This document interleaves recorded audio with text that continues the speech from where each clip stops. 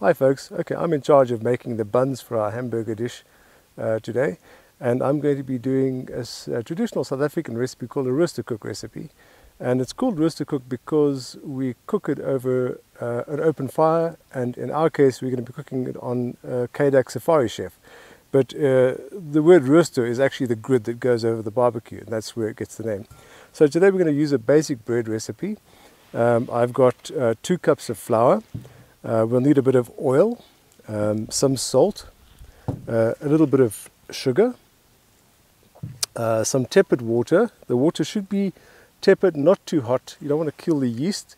We've got some yeast. Okay, let's start off. First of all, I'm going to put a little bit of the water into a bowl, add the yeast and the sugar and let that dissolve.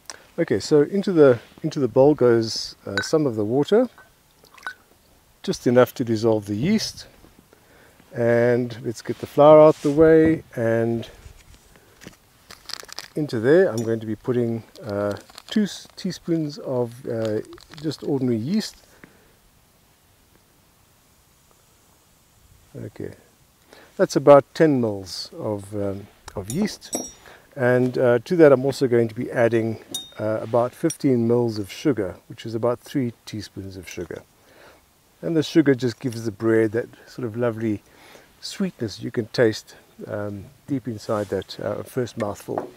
Okay, so we'll put the yeast to this one side. Let's just give that a bit of a stir, and we'll get the yeast dissolving, and that will start foaming in a few minutes. So let's put that to one side. And okay, so to the flour, as I said, 2 cups of flour, I'm going to be adding about 2 tablespoons of vegetable oil,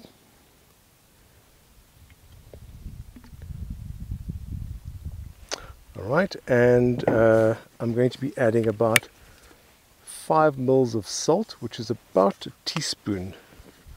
So there you go, and that I'm adding to the flour.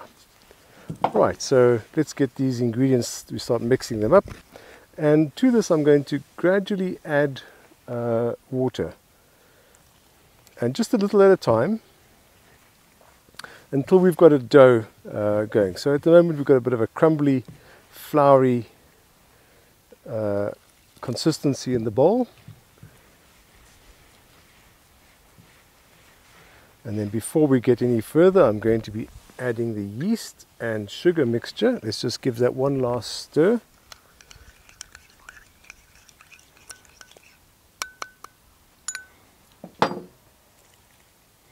Okay, in goes the yeast and the sugar with a little bit of water, and I'm starting to get a nice dough over here.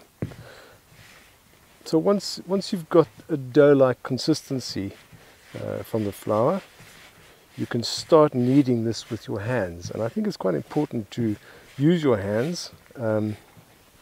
What happens in the kneading process is you aerate the dough quite nicely, and that gives us a sort of light fluffiness.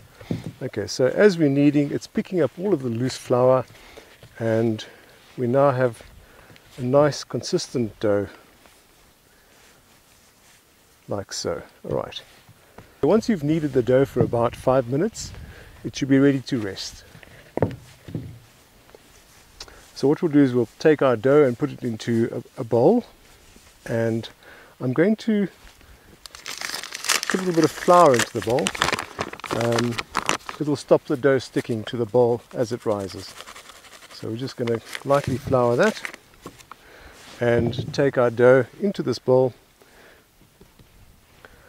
So we're going to let this rest for about an hour, and during that time it'll double in size, and that's the aeration process that's taking place. The yeast is doing its work in expanding and fermenting within the dough. Alright, so let's cover that in a nice warm place for an hour, and then we'll be ready to cook our buns.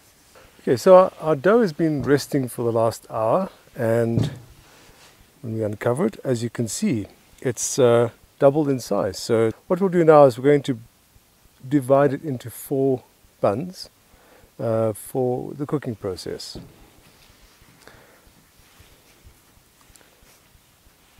Okay, so let's get the dough and we'll divide it equally into 4 pieces. Okay, so once they're divided into 4 equal parts, roll them into balls and we'll just cover them again for a further 15 minutes or so. Okay, our buns have had a chance to rise and they're now doubled in size, as you can see, ready to go onto the fire. As I said to you, we're going to be cooking or baking these buns on a Cadac Safari Cheff. If you've never used a Cadac Safari Cheff, it's probably one of the most remarkable inventions or products that have come out of Cadac for many years. Okay, so I've been preheating the oven or the dome cooker. One of the secrets of cooking on a grid is to oil the grid, and I'm just going to dab this paper towel with some oil and just give the grid a once over just to stop the dough sticking to the grid. Alright, so we can place our buns onto the Cadac Safari Cheff. And incidentally, if you're going to be baking these in an oven, you'd probably be wanting to bake at about 180 degrees and probably for about 30 to 40 minutes. If you're going to be baking these over an open fire, you probably want a very moderate to cool fire, not too hot. You should be able to hold your hand over the fire for about 10 seconds without having to put it away. And you're probably doing about 10 minutes per side for these buns to cook properly over an open fire.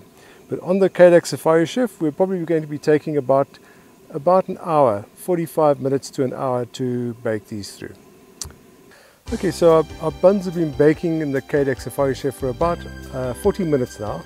And don't forget that we turned them over halfway just so that they get a chance to bake on both sides.